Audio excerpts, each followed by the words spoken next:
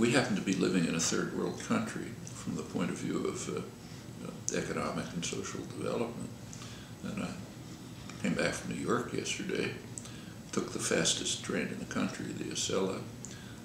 My wife and I took it, it wasn't called the Acela then, but we took the New York-Boston train 60 years ago. I think it's improved by about 15 minutes since then. Any other country in the world would be half the time.